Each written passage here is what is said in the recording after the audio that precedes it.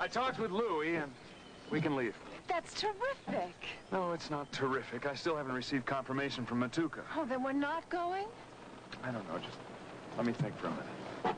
Jake, I'm not sure we should do this. Remember what happened the last time we went out there? You've been there before? Then you must know the princess. Like his own mother. Well, then what's the problem? The problem is the fact that Matuka is built like a fortress. It has its own set of rules, and you never know from one minute to the next what's going to happen there. It sounds like Chicago. Let's go. You really think so? Okay, get on.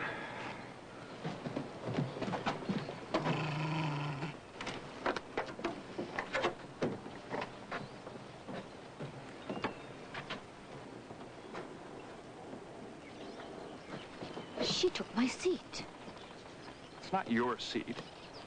Whenever I'm on a mission, I always sit up front with you.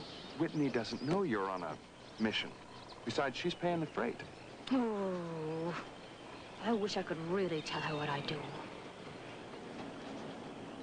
Well, look at it this way. She already owes you.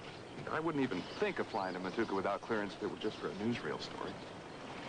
Don't be a spoil sport, Jake. She can come along. Let the girl have some fun. Thank you. I can do it myself, thank you.